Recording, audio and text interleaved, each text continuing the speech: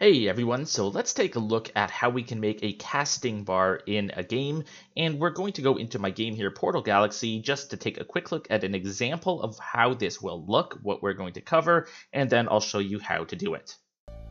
Okay, so if I left click with the mouse, you can see there's a bar here and then a portal appears. Now it's happening very quickly, but the cool thing about this casting bar we're going to make is it is all going to be percentage based. So that means if I just change the appropriate setting here, right now it's set to a quarter of a second. If I change this just to 1 second and then resume, if I hold, all of a sudden it's slower.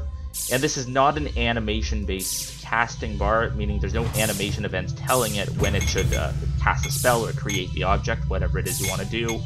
It's all done through code. So this is how it looks. Now let's go take a look at how to actually code this.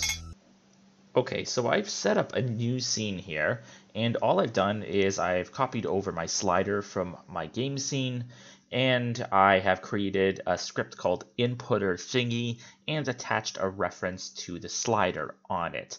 Now, you don't have to call your script inputter thingy. In fact, I would highly recommend you come up with a much better name, but that's what I'm going with. So before we start looking at this, let's consider the conditions for success and failure for casting.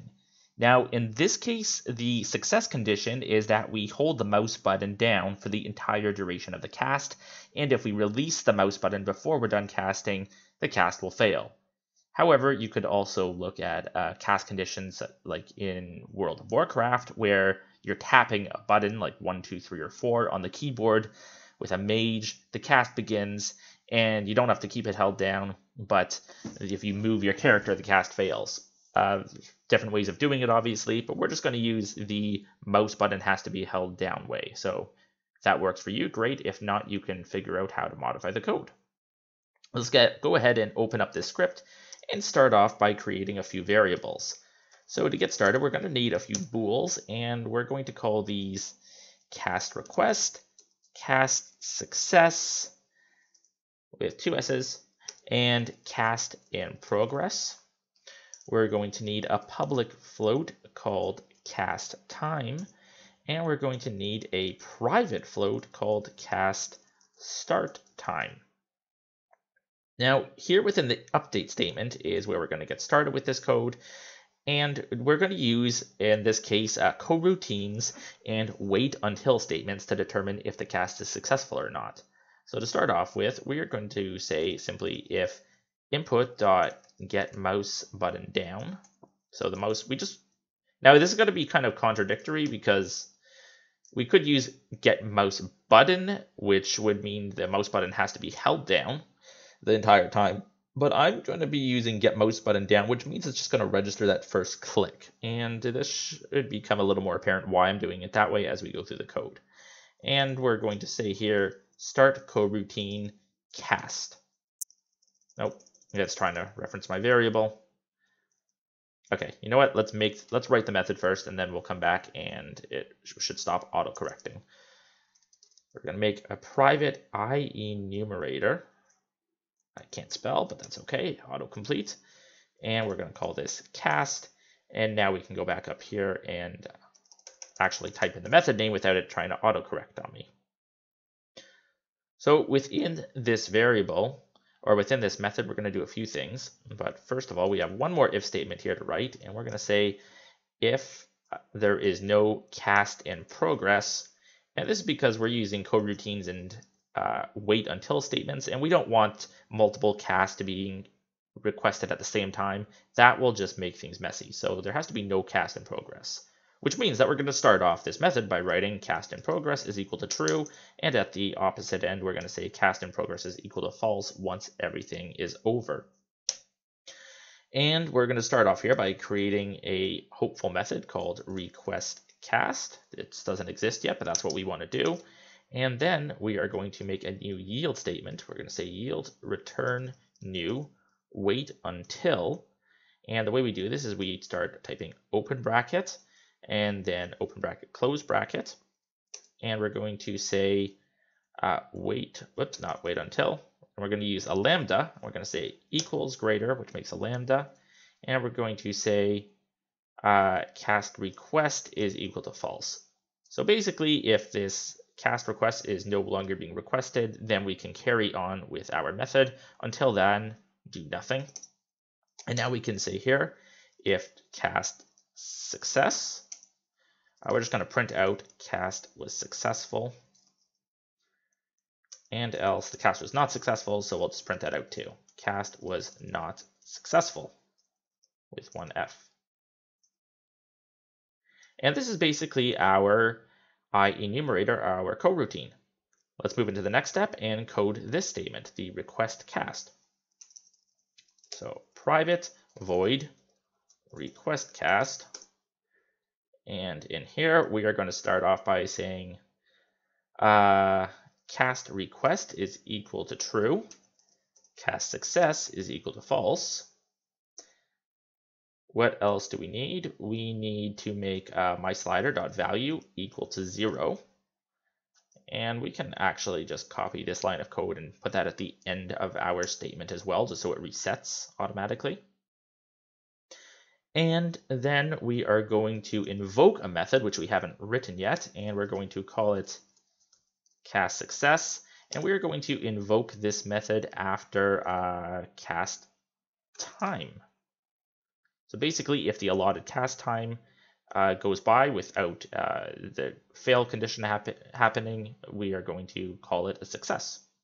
Oh, and one more thing, we also had another variable here. We need cast start time is going to be equal to time.time. So the moment we press down the mouse button is going to be logged in this float variable. And we can also write this cast success method, and we're going to call this here private void cast success.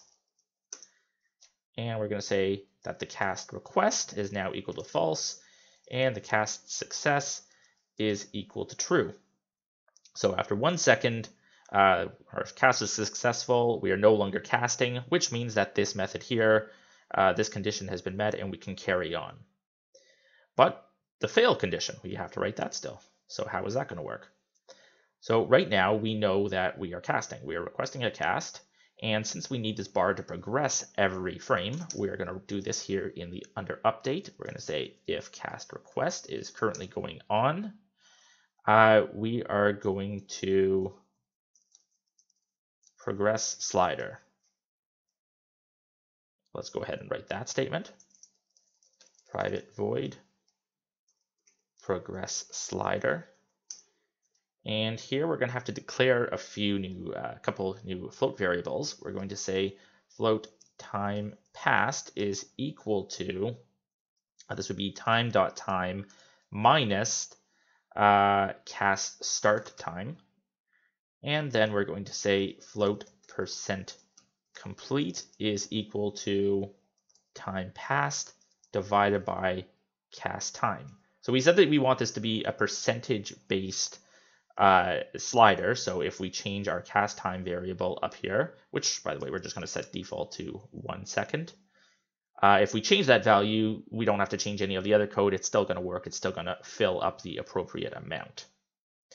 And one more thing we have to do here, of course, is increase the slider value. MySlider.value is equal to percent complete. A note on this, make sure that your slider has a value between 0 and 1 if we're doing it this way. So min value should be equal to 0, max value equal to 1. Do that and you'll be good. So we're progressing the slider. And of course, now the last piece of the puzzle, we also need our fail condition. So we're going to write private void cast fail. In this case, we're going to say the cast request is equal to false, cast success is equal to false, and also we need to cancel this invoke statement because we don't want to invoke a success if we have failed. So we're going to cancel invoke cast success. And last thing, why are we, because it got a capital C there. Why did that happen? In the update statement, we need to do one more if statement. And basically what we want to do here is say if we're casting and if input.get mouse button up. So if we've now raised the mouse button, then we are going to cast fail. So that should be everything, assuming we haven't made any mistakes here. Let's press save and test it out. Okay, so the moment of truth, we hold the mouse button down, start to progress, and it gets all the way. Cast was successful. Do it again. Cast was successful. We stop partway through. Cast was not successful. Would you look at that? It works. And as one final test, we also said this variable should just be automatic. So let's make it a really long cast time, 2 seconds. There we go. 2 seconds. Cast was successful. Cast was successful. We can change it to whatever. 5 seconds. It works. 0.5, really fast cast, and it works. So there we go. That's how we make an animated cast bar in Unity. If you have any questions, please feel free to let me know in the comments. Hey guys, thanks very much for watching, and I hope you learned something useful in this tutorial.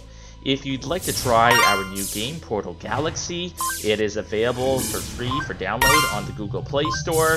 You can go to the link posted in the video description and try it out. And for the time being, we also have a promo code for this game that lets you get a few gems for free, so you can just go ahead and enter that too. If you have any questions, let me know. Post your questions in the comments, and we'll see you in the next one.